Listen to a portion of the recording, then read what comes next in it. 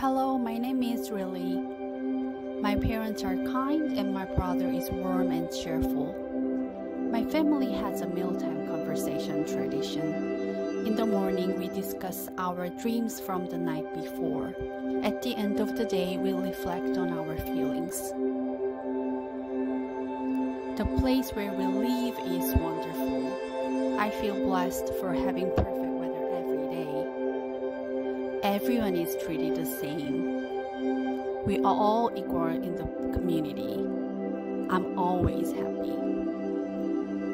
This year, my brother Jonas turned 12. So he was assigned his life's work. He has been selected as the next receiver of memory. When I turn 12, what kind of job am I going to be given?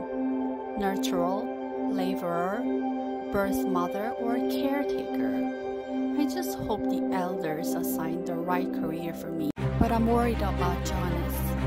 Once he started his training, he grew strange and distant.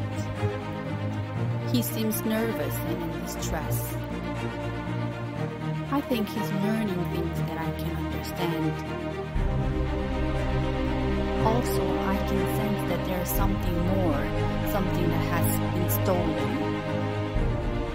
I think he's going to make a difficult choice.